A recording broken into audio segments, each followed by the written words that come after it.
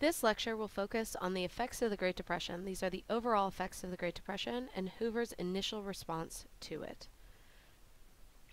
So, just a reminder, some of the causes of the Great Depression were stock speculation, banks closing, especially run on the banks, where Americans would go and try to withdraw all their money from the banks, thus causing the banks to run out of money and close, farm failures, and of course the Dust Bowl. So if we look at the overall effects of the Great Depression on Americans, let's start with families. Families stood as a source of strength, traditional values, and the importance of family unity. So when you're talking about the leisure time of the 1920s, instead of going to see the movies or going out to plays and things like that, instead families stayed home and played board games or listened to the radio. Only a few families broke under the strain of the Depression. Men had difficulty coping with unemployment. They were supposed to be the breadwinners. Some became hobos, hitching rides on railroad cars or sleeping under the bridges looking for work. When it came to women, women managed the daily household budget and made ends meet. Some were resenting for holding jobs outside the home. Remember, women were willing to work for less than men, and so often they were paid less than men and more likely to be hired. Children suffered from serious health problems, from a poor diet and lack of health care. Schools closed and thousands of children went to work instead of to school. So there were some social and psychological effects as well. They were demoralized by hard times. Some lost their will to survive. The suicide rate rose by 30%. Others made sacrifices. They went without health care, a college education, or getting married. The stigma of poverty and surviving never went away. One major goal in my life was never to be poor again. This was a common thread for those who survived the Great Depression. Also, at the same time, there was this pattern of kindness and generosity. Many Americans donated and provided for those who had lost everything. It was often known that if you were a hobo and going through town, there were places that you could go where people would share their last loaf of bread with you, or they would employ you in some basic work in order to give you an opportunity to keep going. Many people developed the skills of thriftiness and saving in that idea of being determined never to be poor again. So let's look at the government's response.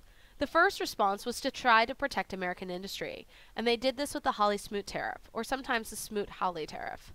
In 1930, this was the highest protective tariff in American history. It was designed to protect American farmers and manufacturers from foreign competition.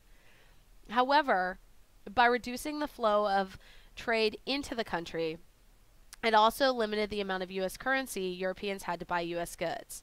Then, Europeans often responded with their own tariffs. And so you saw worldwide trade fall by 40%. You also have to remember, Europeans have been engaged in a depression during the 1920s. So by the 1930s, they do not have a lot of money to buy our goods. So Americans were pretty much on their own.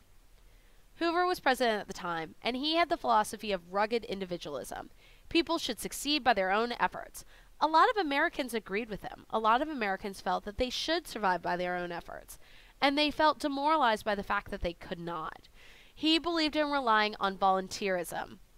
Rather than federal welfare or direct relief to the needy, he felt the federal government should negotiate cooperation between businesses and corporations and the people, and that it should really be people relying on local charities and local charities providing the relief.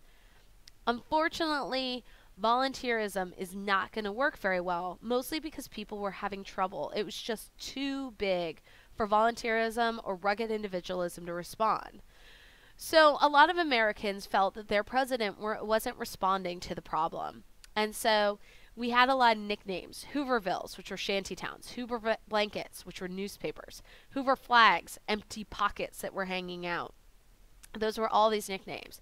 And after a while, President Hoover felt that strain, that his people did not feel that he was responding. So he's going to reverse his course and implement some reform. One of those is the Reconstruction Finance Corporation. The Reconstruction Finance Corporation was the idea of trickle-down economics. The government loaned money to railroads, large businesses, and banks. The idea that they would be able to employ people and they'd be able to make further loans. And that this money would trickle down to the masses because by keeping the economy going with these big businesses, with these banks, and then smaller businesses relying on the banks, that by keeping people employed, people would be able to have money to be able to spend, which would re-stimulate the economy. This was an effort. It was too far The economy had fallen too far down in order for this to work, but it was an effort and it did help stimulate the economy a little bit. The Hoover Dam is another example.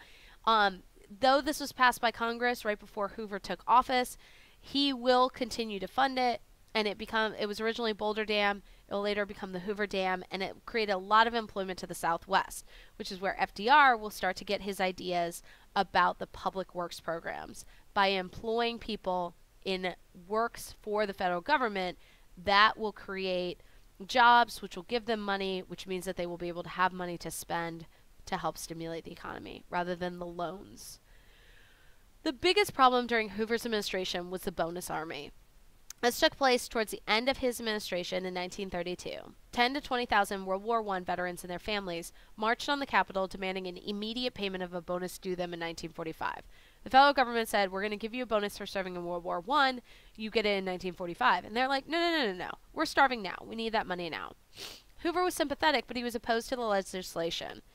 He allowed them to peaceably assemble, provided food and supplies so they could build a shanty town on Washington in front of the Capitol. But when the bill was voted down, when Congress wouldn't fund the bonuses, Hoover asked them to leave. And this is an example of them on the Capitol, all waiting, trying to petition government to support this. So, July 28th, 1932, Hoover ordered the troops to disband the bonus army. General Douglas MacArthur and his assistant, Major Dwight D. Eisenhower, those names should be familiar, you'll hear them a lot in our next unit, led 1,000 troops in. They used tear gas to disperse the people. An 11-month-old baby died. An 8-year-old boy was blinded. 2 people were shot and many were injured. Most Americans were outraged at the treatment of the bonus army. A lot of Americans didn't agree that the bonus army should get their bonuses at this time, but it's really difficult when the army attacks veterans and their families and children die. When Roosevelt heard the news, he stated, "This will elect me." And that's where we'll be going in our next lecture. We'll be focusing on FDR's election and his first 100 days in office, where he's going to create a lot of public works in order to try to create change and end the Great Depression. So the next lecture will be on the New Deal.